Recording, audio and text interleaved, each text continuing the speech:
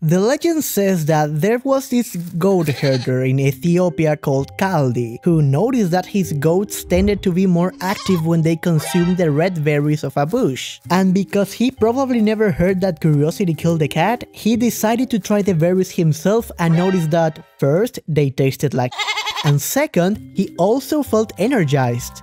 He later brought the berries to his local monastery, where the monks, in typical religious fashion, decided that it was a fruit of the devil, and threw the berries to the fire. There, the coffee beans roasted and the delicious aroma attracted their attention. They pulled them from the fire and decided, you know what would be a good idea? To put them in water and drink them. Because curiosity, again, is greater than the unknown. But in any case, this resulted, according to the legend, in the first cup of coffee ever produced.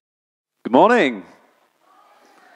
Just going to get straight into it. Why have we shown a video about the bizarre origins of coffee? Might seem insignificant, but what I've learned is that we actually owe quite a lot to the curiosity of that Ethiopian goat herder who investigated that berry that made his goats go a bit loopy. Let's fast forward 800 years now, because that's what we can do, and to a moment in London in the 1600s. Coffee was about to be introduced for the first time, and why is that important? Well, because before it was introduced, do you know what people used to drink? Does anyone know? Beer, you all know. You've done your homework. That's fantastic. Beer was believed to be the safest, most beneficial fluid that you could drink in the 1600s in Britain, which means that people were wandering around drunk, foggy-headed, and hungover the whole time. So there was this Greek entrepreneur, Pasqua Rosé. He brings coffee from Turkey, and he begins serving it in a churchyard near the Royal Exchange, which was a thriving centre for merchants and entrepreneurs at the time who would come and take a coffee break and discuss their ideas. This became a very popular activity, which grew and eventually became the first coffee house. Should be a picture of a plaque up there now, where you can still visit it. I mean, that doesn't really show where it is, does it? But there's a nice plaque. And so coffee was a game changer because it was safe to drink, it perked you up, it brought clarity and focus, and for the first time, people were actually able to think clearly. They weren't drunk. I mean, you know what you feel like after your morning coffee or tea, don't you? Think about that this morning. And it didn't taste nice at all, by the way. There was many quotes of people saying it was tasted like mud or poo or whatever. But the important thing that came from it was the coffee house culture, and that's what started to emerge at this point. So, what was the culture? How many of you have been to a cafe or coffee shop recently? Yeah? Think about the experience for a second, right? Now, could you imagine walking in, sitting next to a stranger, and asking them for the latest news and sitting and debating that for hours? No, I don't think so. Now, could you imagine bringing a giant book that you've just been reading all week, thumping it down next to someone's iced latte, and asking their opinion on it before delivering your own speech to the whole room about it? No, you'd get thrown out, wouldn't you? I did have a slide, actually, just to show you what happens when you go into Starbucks nowadays. That tends to be the sight that we're used to seeing. But actually, what I just said about what you can do what you wouldn't do, when you're going into these places, was actually 300 years ago perfectly normal behavior in a coffee house. It was actually actively encouraged.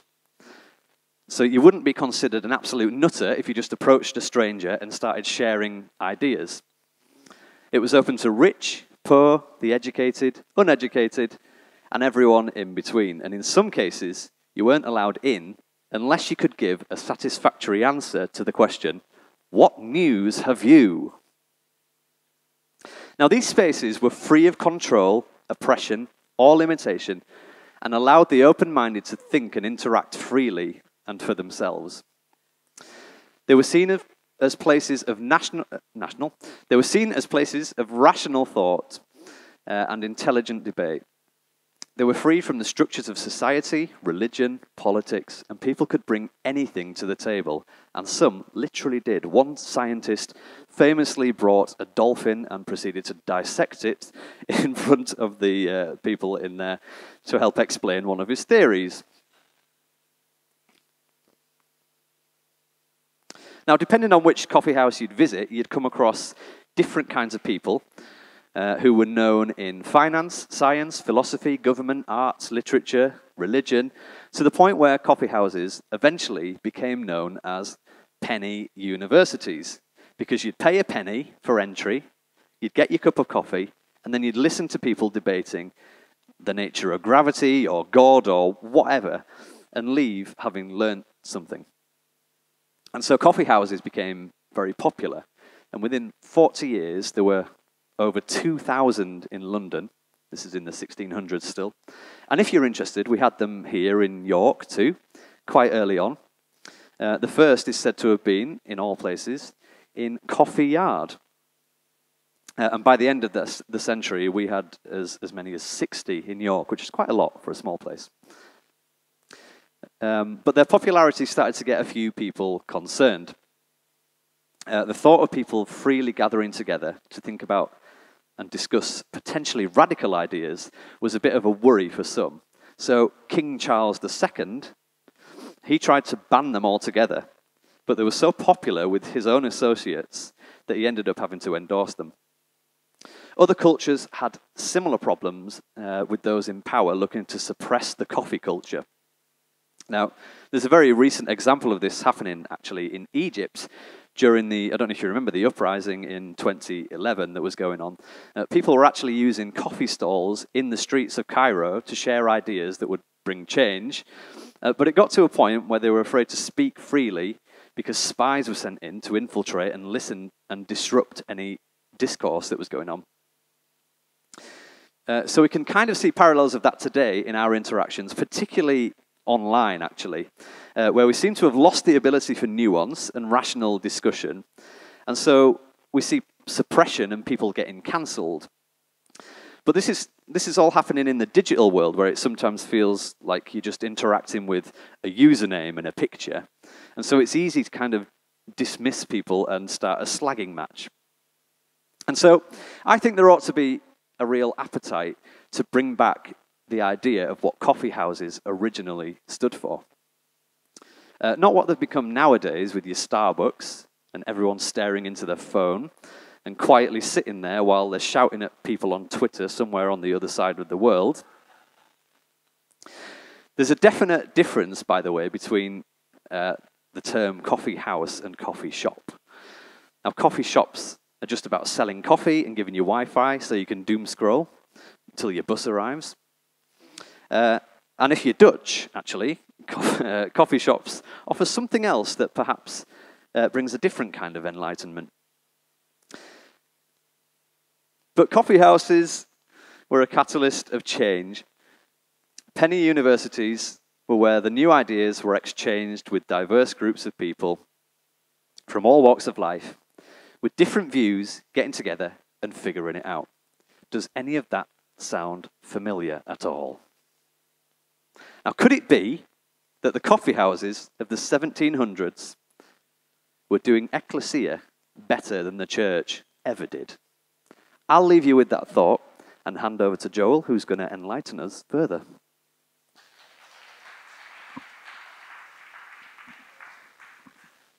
Thank you, Kev. That was absolutely awesome.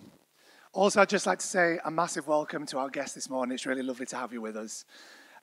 Okay, so moving on to the next part. So Thomas of Aquinas to John Locke to Isaac Newton represent hundreds of years of wrestling with the philosophical ideas that would ultimately liberate man from the medieval shackles of the Dark Ages and transform his mystical mind to one of reason. That which was occurring in the 17th century coffee houses was a build-up towards a glorious reveal, the Age of Enlightenment. For the first time in history, an authentic pursuit of and respect of reason swept the entire culture. What had been kept largely underground, driven by a small group of innovators and pioneers, now swept the Western world, setting the framework for the Industrial Revolution. Confidence in man's mind and his ability to produce and create replaced his dependency on the religious institutions which had dominated societies throughout the Middle Ages. Metaphysics, which simply means the study of reality and existence, had a fundamental change in emphasis. From deity to the secular, where we live by the realm of nature and that which exists, not that which we mystically and emotionally construct. One could argue this is the truest expression of God. Like a return to Eden, we walk and talk with God, not as separate entities, but as co-creators, seeing the barrenness of the earth and creating solutions to fix it. Rather than seeing the world as a realm manipulated by a deity, who only communicated its desires through selected writers and interpreters, we see the world as clay to be molded or a canvas whereby a fine piece of art can be painted. The Enlightenment shone a light on man's default beliefs and mechanisms and brought about not only the increase in our knowledge, but also the shift towards moral improvement. If we are able to create solutions to the problems we face in the physical world, we are also able to change the moral code by which we live our lives and thus form an ethical philosophy that transforms the way we interact with those around us. Original sin versus original blessing. The entire paradigm was challenged. No matter what doubts were had, a new vision of man as inherently good, not inherently evil, elevated our view of humanity as being vessels with the potential for greatness and virtue. You don't change the world by believing man is flawed. You change the world by reclaiming self-esteem. So why care about the Enlightenment? Well, it was the birth of the modern world as we know it, and established the idea that progress was possible, and the keys to the kingdom, so to speak, are in our hands. The advancements in technology and science are all as a result of this point in history. Sadly, we witnessed a wave of destruction seen in things such as fascism, communism, global warfare, and various other collectivist ideals which were a product of anti-Enlightenment ideas. These ideas, by their very nature, threaten the progress made, and in order to fully pursue the good ideas, we must seek to understand and wrestle with the bad ideas, as uncomfortable as they may be. Q embarked on a journey 20 years ago whereby we entered a kind of dark night of the soul. In order to challenge the common narrative of religion, we entered a period of what felt like emptiness, confusion, helplessness, and even stagnation. Little did we know, this ice-breaking ship was paving the way for a new enlightenment, drenched in purpose, freedom, and meaning. Instead of carrying the weight of shame, fear, and condemnation, we cultivated and nurtured pride, confidence, and love. And so, as the sun rises on a new era, we find ourselves sat together in the modern-day coffee house. A group of creators, innovators, and thinkers ready to ignite the flames of a new enlightenment. As we approach the shores of a new world with endless opportunities, I will leave you with a quote from my favorite speech mixed with a few of my own thoughts. The last of my words will be addressed to those heroes who might still be hidden in this world, those who feel that they have been held prisoner. In the name of the values that keep you alive, do not let your vision of man be distorted by the ugly, the cowardly, or the mindless. Do not lose your vision of his potential to explore unlimited lands. Do not let your fire go out in the hopeless swamps of the approximate, the not quite, the not yet, the not at all. Do not let the hero in your soul perish in lonely frustration for the life you deserved but haven't yet reached. To win requires a total separation from your previous paradigm, that your life is to fulfill the will of God and the primary virtue is sacrifice. Instead, ye are gods, and the kingdom of heaven is at hand. It is here, and it is now. Fight for the value of your person. Fight for self-esteem, and fight for pride. Fight for all that God designed you to be, a sovereign creator within your time and space. Fight with the radiant certainty of knowing that your life holds value and its expression is a unique, rare, and joyous stain on Earth's tapestry. The world you desired can be won. It exists. It is real. It is possible. It is yours. Thank you very much. So, we would like to introduce you to the new look Q. Welcome to the Forum at Q, your modern day coffee house. So, we've been in many discussions over the last few months about where we are as a house and where we want to be. And at a meeting we had with Rob Hornby, we were all chatting and he said, "You do know you're not a church, don't you?" Which we all laughed. And I think, if we're all honest, we haven't been church in the traditional sense for a long time now. And we have been much more like the ecclesia. And the word church has actually become a bit of an obstacle and a barrier for many people who would welcome and enjoy what we offer here at Q.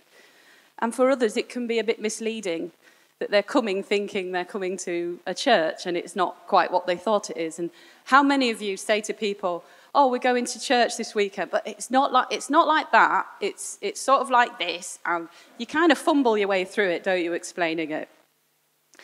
And I think we've been making our way to this point for some time. So as a leadership, we've decided that now it's time for change. And the journey of the Rock Church and Q it's been massive, really. Even in the lifespan that I've been here, I came in here in 1998 to Rock City, and I saw the Saturday night concerts we used to do, the evangelism, the in-deeps we'd have. There was the unconventional by design, when we were, we understood that we were different and we had something a bit unconventional. There was the noble house, the dark night of the soul, which Joel talked about, which took us to a place which actually found our enlightenment. And then the deconstruction that came from that, leading us to start our quest for authenticity and a faith that makes more sense. But then came the liminal space, the transition period, which Jenny carried with such grace and strength of heart. Sorry.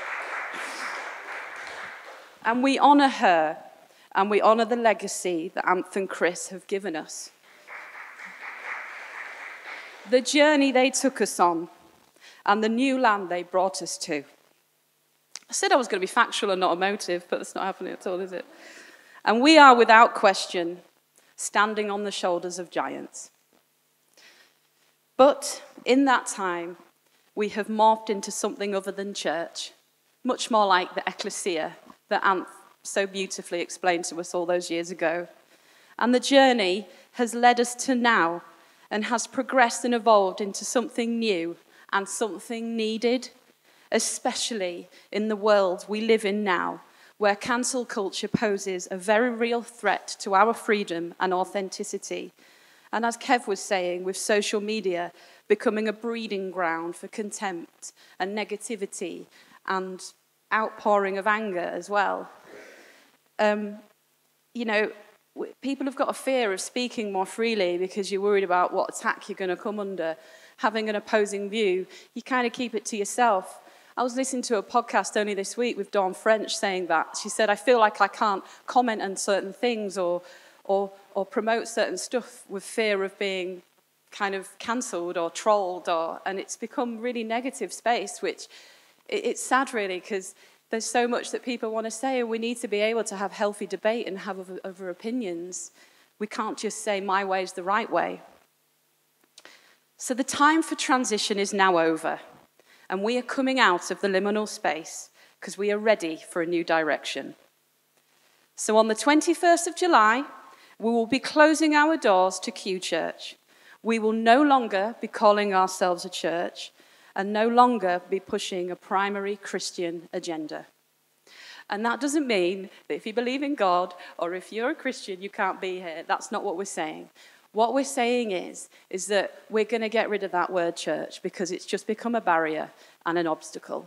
And we want to welcome everyone who wants to come here, atheists, Buddhists, whoever.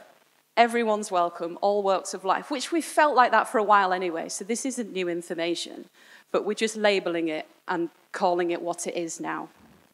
So yeah, as of the 21st of July, we will no longer be QChurch. And on Sunday, October the 6th, we'll be opening our doors to the Forum at Q. So what is the Forum at Q? Well, a forum in its definition is a meeting place where ideas and views can be exchanged.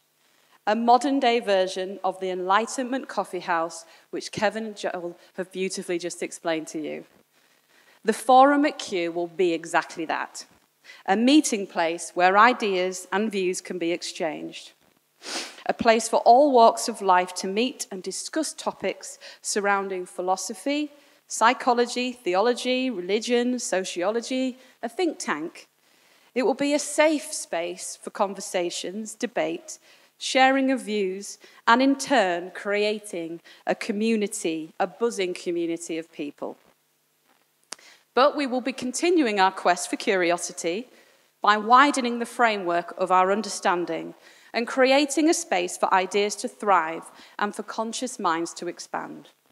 Our aim is to make what can be learnt at the forum be a helpful guide into opening thought processes in order to aid better coping strategies for everyday life, like we do now. We talk about things that help us and the big stuff that happens to us.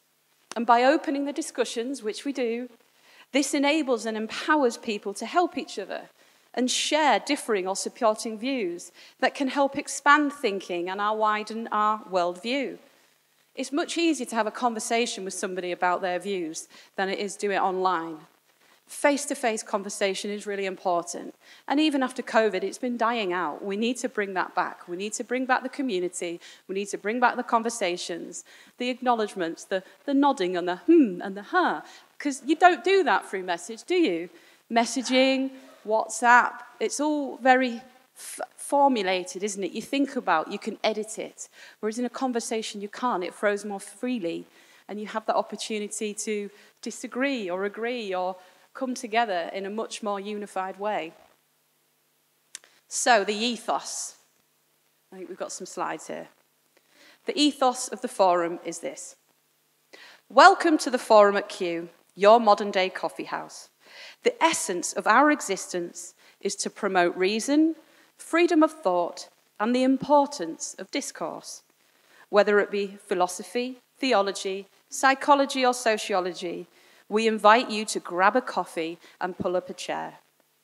The forum exists as a safe but also thriving and transformative environment whereby ideas can be birthed, exchanged, and wrestled with.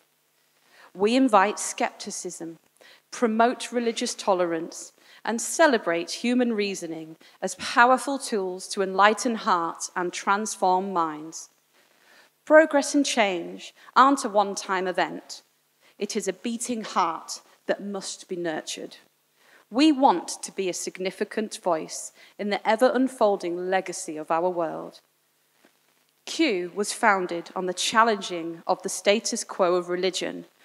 Just like the coffee houses of the 17th century, it has been held in contempt by its critics as the breeding ground of heresy. Despite this, just like an icebreaker, it stayed true to its nature, breaking the ice of conformity and shaping a new generation of thinkers and pioneers. So, when, where, how? The Sundays that they exist at the moment have evolved from the platform-based events into a more interactive vibe, with topics presented and then discussed. The format will continue like this, and there will still be people, persons, presenting and leading topics of discussion. But there will be no longer an overriding emphasis on talking about traditional Bible content, or, as I said, with a Christian agenda. We want to talk about all sorts of things, which we do anyway. We're literally just labeling who we are and moving into that confidently.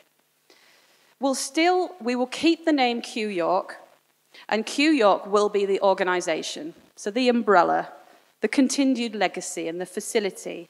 But the Sunday morning format and any other content-based events will now be the Forum at Q. So if anyone asks you where you go on a Sunday, you say, I go to the Forum at Q. And because it will act as a forum for discussion and ideas from all areas of life and belief. We'll still be running as a charity, which Beth's going to explain next, and we will remain funded on donations and the Airbnbs, and we're going to keep hiring the main hall for events. We're still planning on running our own events. We've got an incredible music team. We've got a lot of talent here. We want to still do those things. And we're going to be having community lectures as well. So Rob brought his AI event recently, and we're going to be bringing some more of those because we want to help bring in new faces as well and aid with expanding the voices heard at the forum. So they might be midweek. We might have some, I know that Rob's already going to bring another part 2 to his AI event. And I know Joel's in talks with Menfulness about collaborating with them and doing a talk about learn helplessness. We want to widen what we're doing. We want to bring people in and not keep our doors so restricted. We want people to feel that they can come and be a part of it and expand what we're doing. And the doors will open at 9 a.m. into Pillars, where a coffee shop style setting, or coffee house, I'm not sure, you can buy it and talk, will be in place. We're going to have a barista coffee machine. Yeah, going to get nice coffee.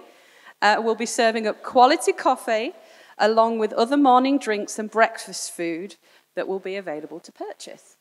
So we're basically going to have this as one massive coffee house where you can come in on a morning, grab a coffee, pull up a chair, have a conversation with someone, and then at 10:30 we will come into here and open our doors to the forum where we will all sit and talk about what news have you, talk about the topics that are going on, the things that we want to discuss. And then Q Kids. Q Kids is still going to be a big part of this. We're going to be hopefully having quite a decent facility for them. And we've already spoken to the team about the changes because we really want to encourage that next generation of thinkers. That children have got wonderful minds that are sponges, and we want to help encourage them. And they will also be talking about what news have you, and also be having their own forum in Q Kids. And there's going to be some practical changes around here. There's going to be modifications to Pillars, the kitchen in the back hall. We're going to make this feel a lot more inviting. We want to have some festoon lighting, make it feel like a real cool space. And it's somewhere you can invite people to freely, you can come and go. If one week you think, I don't fancy that, you don't have to come. We'd love you to, obviously, but we don't want you to feel this pressure. It's going to be a very much more open vessel. But obviously donations, and I want to take this opportunity to thank you all for supporting us thus far.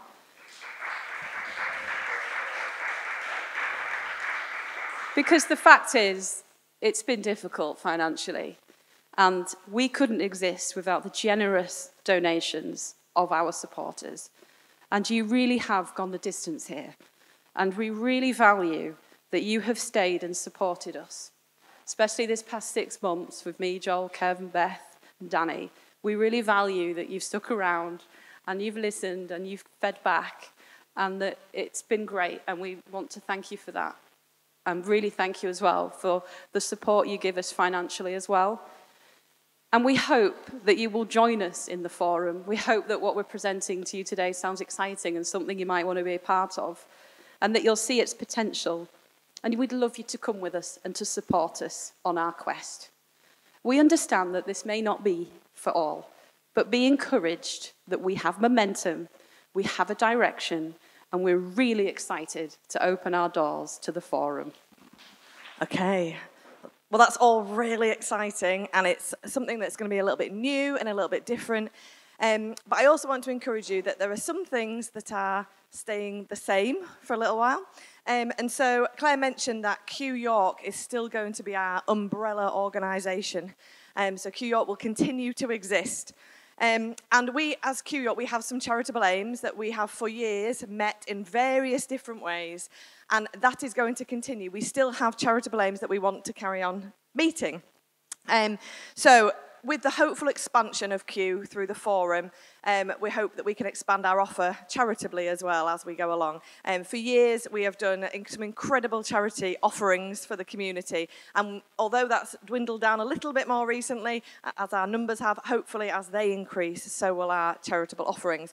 So I just want to encourage you that we're not going to suddenly launch in and be like, we need loads of help from September with all of these charitable offerings that we're going to be offering from October. But I wanted to remind you of the things that we do still do at the moment that are current and that we still want you to be part of. So we still have our walk and talk that Mick and Sarah and Jan organise, and it's incredible. It's brilliant. As an offer, it would help reduce social isolation. It gives people a chance to get out and be in the fresh air. It helps with mental health. There's all sorts of things that the walking and talking is a great offer for, and I hope that if you haven't been to one of those already, that you will be able to going forwards. Kew Gardens. Now, we haven't done much with Kew Gardens recently. I think I can look around the room. There's a few people who are involved in Kew Gardens. And we had a number of our congregation who needed some help with their garden. And a group of people got involved, and they really helped and really made a difference. Not only in our garden here at Kew. Thank you, Debbie. You did a lot of that. We appreciate that. But also, big round of applause for Debbie. But also, the Kew Gardens guys go in and did Barbara's garden. They've done Jim and Mavis's garden. There's been all sorts of, I think Steve's neighbour, he went there and did loads of stuff with her garden. It's a really lovely offering that we can help people. And if you are somebody in our community who needs some help with their garden, let me know, because we do have a little team who try to get out there and do some stuff when they can. If you are an avid gardener and are not part of the Kew Gardens WhatsApp, come and find me and I'll put you on it, because you should be. Our Reflections Night that Kelly has been running is another great charitable offering that we have, and we're going to continue that in October. They meet the last Wednesday of the month, I think, and it has been in Pillars, and it's just a lovely time to sit and reflect on some of the stuff perhaps has been discussed on a Sunday, but also anything you've got going on. If you need a time to be quiet and to sit and be calm, the Reflections Night is another thing that we have had on offer. And then our over 65s has been another thing that we've done. I think we're moving it more into the idea of it being a retirement club, because it was over 55s, and 55 feels quite young, doesn't it? For those of you who are nearing 55, 55 feels quite young. But we're sort of thinking maybe edging it more towards the retirement club and beyond. And we'd love to keep doing something for that group. And we know that John Band, who was a really faithful member of our community, he did some phenomenal job with the over 55s. And years ago, some of you guys used to pack shoe boxes and you did all sorts of stuff. And it'd be lovely if that group could join together again and start doing some more charitable stuff, particularly as John has left a charity in his name over in Kenya. It'd be lovely to be able to support some of that as well. I've just closed my thing. Claire mentioned about the cafe opening and doing breakfast. One of the things we'd love to be able to do is a pay-it-forward breakfast. Have a breakfast on us. So there will be an opportunity when you come in and to buy your coffee and your breakfast to be able to buy the same for somebody else and leave that behind as a ticket, so that nobody feels that they can't come and join in as part of the coffee house and have breakfast and discussions, that they feel they can come here and be fed. And finally, just discretionary charitable acts. We have always, as an organisation, offered charity to those in need. If people turned up here and needed feeding, Mick's taken them to the chippy. If they've come and they've needed gas or electric, Maggie's gone and sorted that out for them. We've always done things like that, and that is not going to end. We are still a charity. We still want to help where it is suitable and possible. We want to do that. And so that will not end. And we'd love, going forward, for there to be more things that we offer in that respect. But as we grow, we will see where that takes us. And the other thing is that the social stuff that we have been offering over the years, that will also continue. We love getting together. We love spending time together. So our beach days and our bonfires, our garden parties, the things that just bring us all together as a chance to be friends and be community and care for each other and have fun together. Because, you know, if you laugh together, like, you can do most things together, can't you? So I think... yeah, those kind of things, we want them to continue and to carry on. So as the overarching umbrella, Q York will continue to exist. It will continue to offer community. It will continue to offer charity. And hopefully the forum at Q will feed into that, and it will feed into the Q forum. A little bit of backwards and forwards. It all exists under the same umbrella and continues together. And I think that's it. Over to Danny. Kev mentioned earlier that upon entering the coffee houses of the 17th century in London, you would be greeted with, does anyone know the phrase already? No. What news have you? You'd be asked, what news have you? Now, you may not know that many newspapers that we now have actually originated out of the news that people brought. People decided they were then going to write down the news that people had, and then that became papers that then became what we now have today. Now, I don't believe that what news have you is just what you've been up to this week or what's been happening on the news.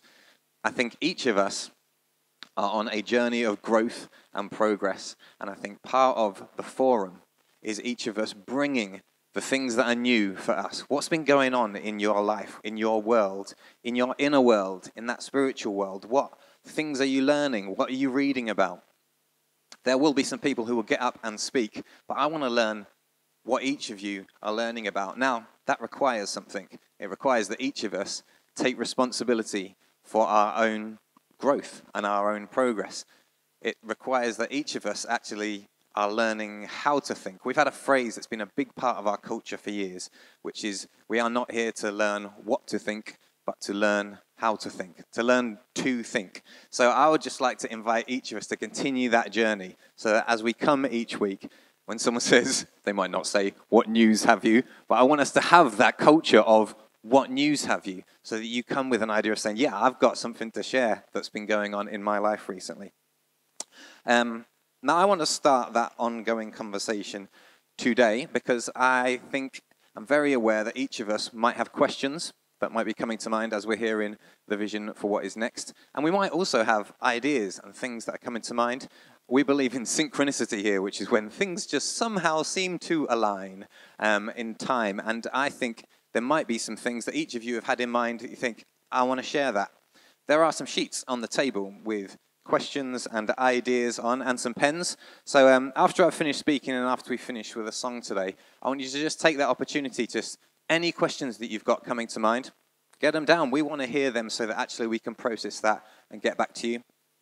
And also any ideas. You think, oh, I think this might be a great part of what the forum might be. Pop it down. It might be something that we haven't thought of yet. Okay. Oh, another thing that is on your tables, which you may or may not have noticed, is a card with a QR code on it. That is a way of just, if you haven't already, signing up to email updates for the forum at Q. So if you just get your phone out whenever you'd like to, take with your camera, you kind of scan the QR code. I'm telling people who maybe don't know what QR codes are, and it will give you a link online, and you can pop your email in, and then you can sign up to updates for the forum at Q, because we're going to have lots of different online things going on from social media and an updated website, so we'd like you to be part of that as well. Okay. So, we are excited about the next chapter, and I really believe that the essence of the forum is going to be that essence of the coffee houses of old, where innovation and transformation and world-changing creative ideas kind of emerge out of us discussing and exchanging our ideas. So as you digest what you've heard today, I want us to continue our personal journeys of growth and be aware of what's going on in our world, so that we each have something to say when someone says, "What news have you?" So with this in mind, we are going to finish with a bit of a treat this morning. I'd like to invite Joel and Leah up, and we're going to finish with a song that is a celebration of going beyond what we've mastered and embracing a new world. Thanks.